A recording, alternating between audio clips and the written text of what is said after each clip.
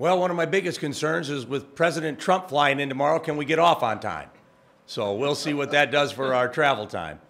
But we're excited to be heading to Wichita to play a really good Houston team. I've had a chance to watch 3 full games now. And the interesting thing, they played McNeese, who we played early in the season, so I watched them against McNeese. So it's kind of full circle. I watched them within the first week of the season and watch them again now. And they're the same team. They're extremely physical.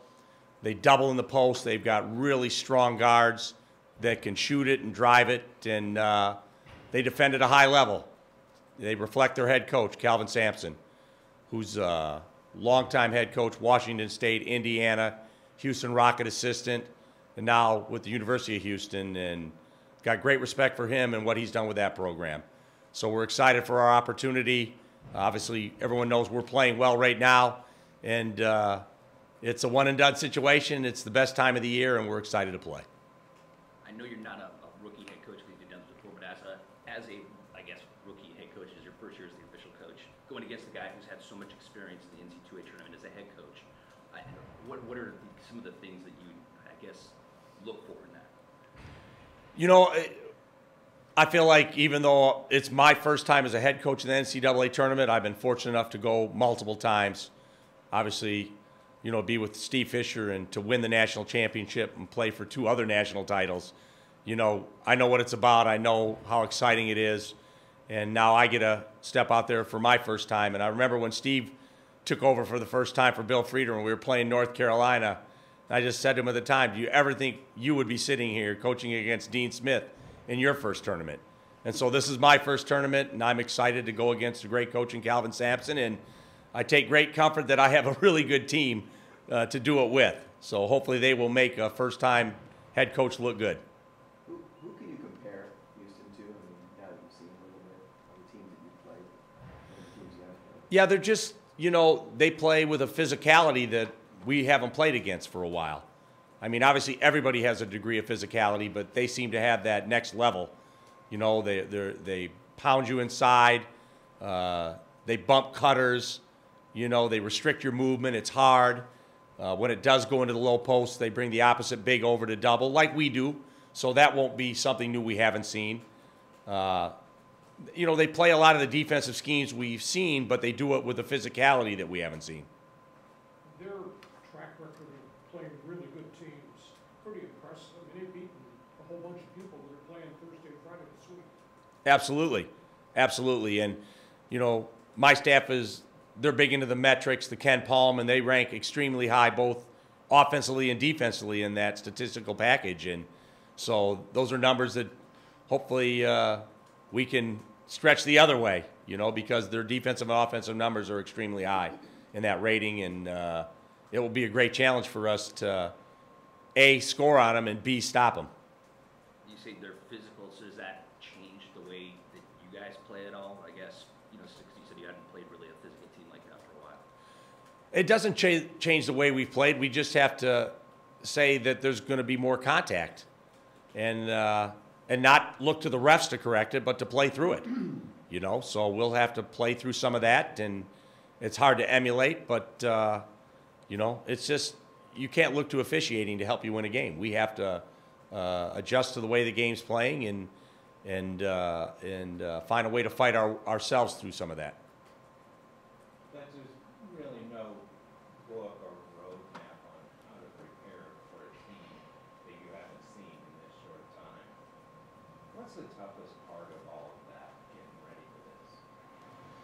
You know, you look at them on tape, and I remember back when we went to the NCAA tournament with Randy Holcomb and Al Fox and that crew, and you watch Illinois on tape. You say, wow, you know, I think we can maybe take advantage of this and that. And then you walk out there, and they're like 4 inches taller than you at every position. You say, wow, I didn't realize they were that big. So Houston on tape, they're not extremely tall. You know, they don't, when you look at their roster, but you look how thick they are. And so there's one thing to watch tape and prepare, and another when you step out there and encounter it. So there's always that, oh, wow, I didn't realize they were that big physically. So that's the part you can't control. You can always look on tape and see everything they do, know everything they're trying to run and how they try to take stuff away, and you try to tweak this or that to try to take advantage of some of that stuff. But the game's the game in the end, and and it'll be left in the players' hands. You know, the coaches will do everything they can do, and then the players usually make the coach either look really good or really bad. They do hit a lot of threes, so they put different type of stress on their defense because they're not afraid to drill it. No, they have two extremely good three-point shooters. You know, one of them had made over 100 this year, and so we know we have to get out there and contest the three, and that's how our defense has kind of helped us. That's the run we went on. You know, we've taken away the three-point shot from a lot of teams. You know, and even New Mexico at halftime, they made 6 threes the first half, and that was the one thing we said: no more threes, no more threes. Don't give them up any more threes. I think we only gave them 2 in the second half. So the three-point shot is such a weapon that we have to be conscious of where their shooters are and maybe extend our defense further than we want to at times, but we cannot give up open threes. And I think everybody that's playing this time of the year doesn't give up a lot of open threes. They're a pretty good rebounding team, considering they really don't have a lot of height, size. How are they able to do that? It's width, you know. What they lack in height, they make up for in width. And they've got like 4 guys I looked at in the stats that have 55 or more offensive rebounds. And so their bigs are very physical. They know how to position themselves. They're well coached. You know, they pursue the ball.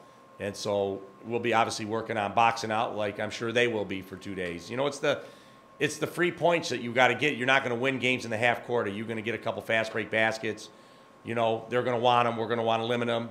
Are you going to get a couple putbacks where you don't draw it up, where we're going to run this play and make this shot every time? You're going to miss shots. So how many offensive rebounds, putbacks are you going to get, both teams? So a couple of those areas that don't show up in what you're preparing for, but are going to be instrumental in winning the game. In the 4 years that Trey has been here, is this right now the best that you've seen him play? Absolutely. He's playing at his peak efficiency right now. And with that being said, I still don't think he's 100% healthy. I mean, I think his health is good, but his conditioning is still working its way there. You know, he's probably up to 90% now.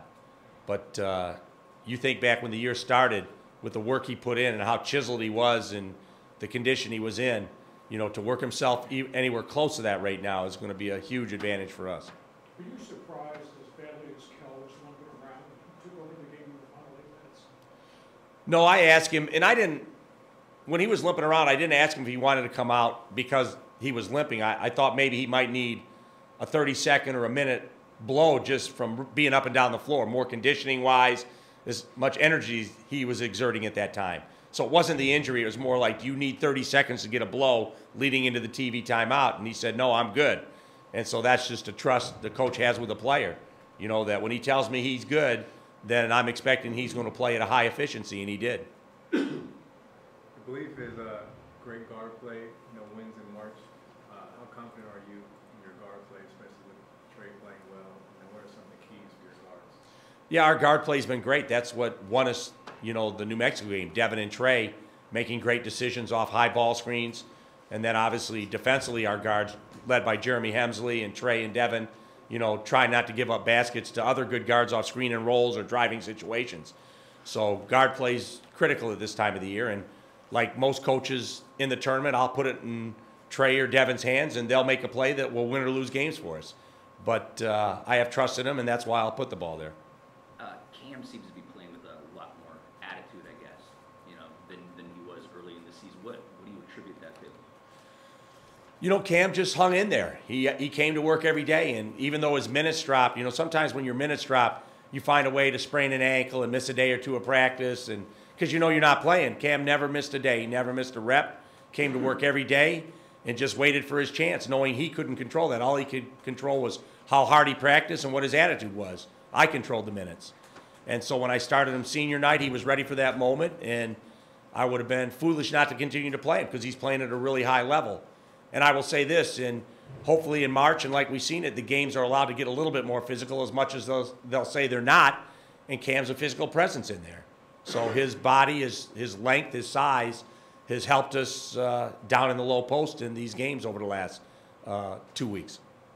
Brian, the fact that you got a couple of relievers, does that offset their bulk with you jump over them in big plays? No, probably not, Lee. They do such a good job of boxing out that we'll have to find our way to work ourselves around their bodies. You know, they watch tape. They're going to see Jalen running in from the perimeter, so I got to imagine as good a coach as he is and their staff is, that he's going to hit a forearm on the way in there, and then he's got to either fight his way off it and still pursue the ball or give in. So I think he'll continue to fight around that, and Malik will, and they'll have to fight through contact to be efficient this game. Describe Rob Gray as a player. I mean, he scores quite a bit. He's a leading scorer, and it seems to be kind of what makes them go. Yeah, he's a dynamic guard. You know, he's great going downhill on the fast break. You give him momentum going forward, he'll, without the size of Hutchinson, but he'll get to the rim on anybody. And then off ball screens, he can shoot behind him. He can shoot the three. He can get in the paint and be crafty and tuck it in and find open people. So, like most good teams playing this time of the year, the guard play is good, and he's as good as there is out there. Doug, you obviously know about the coaching fraternity. How much will coaches talk to other coaches that have faced a team like Elk, or the team that you're going to face here? I mean, will you talk to other people that have played Houston? You know, there's certain conference rules. You're not supposed to give up material on other teams in your conference. But, you know, maybe you might glean some information here or there, not full scouting reports.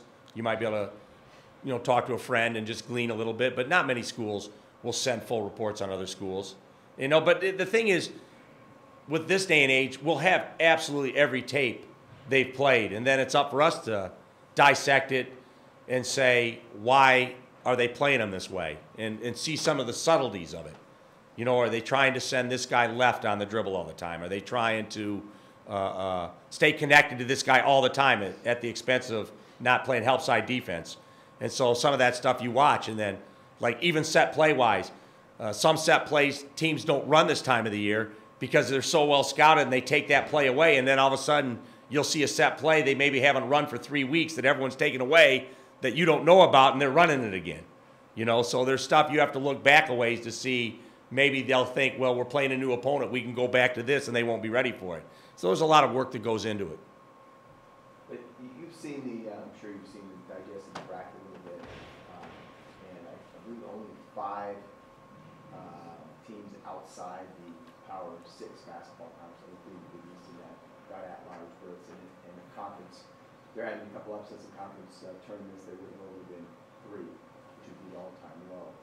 St. Mary's at 28 wins, didn't get in. Tennessee was the other one. Both their coaches said, man, the margin of error is shrinking. I just wonder if you could speak to that. What's life as a mid-major like now when you look at the way these brackets are coming out? You know, I think a lot of it comes to scheduling, and the thing that the Power 5 and then you could say 6 are doing is they're playing more conference games. They're all going up to 20 conference games to try to limit the mid-majors from getting in a non-conference game. You know, lower our opportunities to play teams like Arizona's or people like that. You know, so I think, you know, everybody wants to schedule good people, but I know one thing, there's no Power 5 school that's going to go up and play St. Mary's in that gym. That's not going to happen. So in a way, they're limited St. Mary's opportunities to get there by having great non-conference things. And, you know, it's like anything else. It's some of these teams, the Power 5s, they don't have to be playing at maximum efficiency to start the year because they have so many opportunities in their conference. Whereas the St. Mary's goes to the Wooden Legacy and they drop 2 games, and then it's lethal for them at the end of the year, even though they're one of the best teams in the country. So the pressure on the non-Power 5 schools to win non-conference games early to be at your maximum efficiency at the very start of the year is growing every year. You know, your opportunities in November are so critical that you're like, are we crazy? We have to be playing our best basketball out of the gates, and then to play that way all through the season is a lot more pressure on the mid-majors. Is that why you're seeing a lot of these top mid-major programs that put a lot of resources in basketball getting into the same conference? You saw it in the Big East with Creighton and Xavier and Butler, and you saw it in the AAC now. Yeah, with Wichita State, yeah, they're trying to. Possibly in your conference as well. Is that why they're doing that? Yeah, absolutely, to build more opportunities within your conference. You know, where if you slip up, you might have 2 or 3 ranked teams in the conference. You know, so, I mean, you look at us, if we had any chances in at-large, it was beating Nevada twice, the only ranked team in our conference. You know, and I'm not saying we would have gotten at-large. We most likely wouldn't have. But just to have those opportunities to say, Nevada's going to be good again. You have Gonzaga in here, they're good. You have San Diego State. Those are all quality opportunities. New Mexico's getting better. Our conference is getting better, you know, so hopefully if we continue to have success in the tournament. And I'm so happy that we're a two-bid league again. And, you know, you sit there and you look at the Pac-12, they're only a three-bid league. So it's year to year.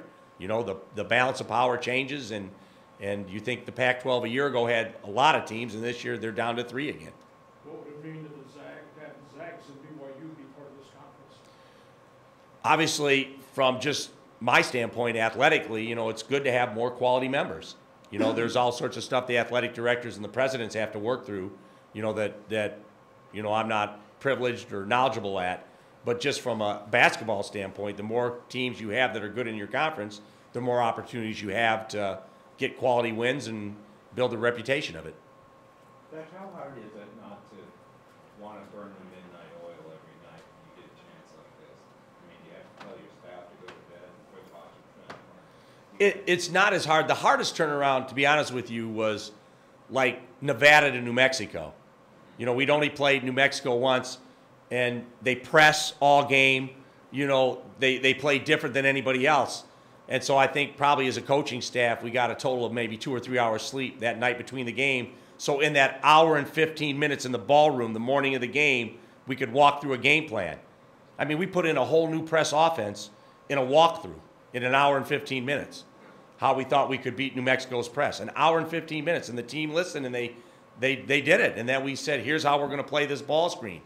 And so we might have spent 10, 12 hours that night getting ready for that hour and 15-minute meeting. And then to the players' credit, they took that meeting and did everything we asked them to do. So, yeah, there's a lot of time that goes into it, but it's necessary. I mean, this is easier. You know, we don't play till Thursday. This is a normal 3-4 day prep. So this is more time than we've had in a long time to get ready for a game. Anyone else? Brian, one other question. Since you sat next to Steve for so many years, is there anything that surprised you this time walking through as a first-year head coach? Anything you say, wow? No, not really, Lee. It's just, you know, maybe it's more, you know, I always had great relationships with the players, but this more, you know, individual meetings with them that Steve used to have. You know, if there was a guy that was down in the dumps or a guy that was, you know, needed a pep talk or just talk to him about anything, you know, I'm having more of those meetings now than I've had in the past. You know, and that doesn't mean I never had a relationship with the players, but it's just a different relationship. That would probably be the biggest thing that changed this year.